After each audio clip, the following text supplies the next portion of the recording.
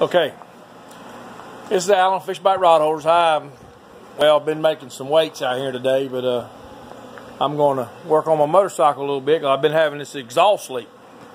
Well, I done took the exhaust, the little copper ring, the donut gasket in there. I done changed it 3 times.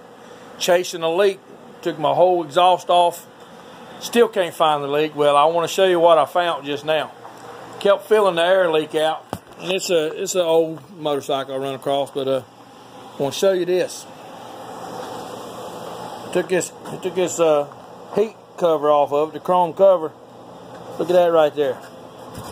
There's where my exhaust leak was, and what it was underneath this cover, blowing back in a different place. And I thought it was coming out right there, or around that donut flange, but right there. Look at that. So we get to take it apart and grind it and weld it. I'll show you some pictures later.